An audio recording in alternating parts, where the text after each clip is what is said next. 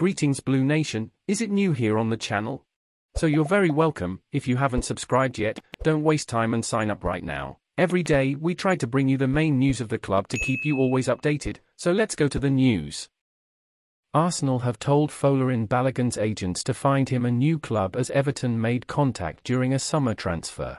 The 21-year-old is eager to impress in Mikel Arteta's first X1 but has not yet committed his future with North Londoners. An exit is believed to be the most likely scenario at the moment.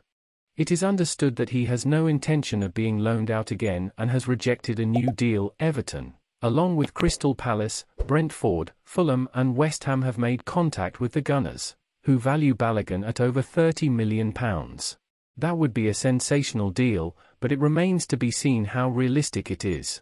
For Balogun, the prospect of moving to Merseyside could be an exciting one.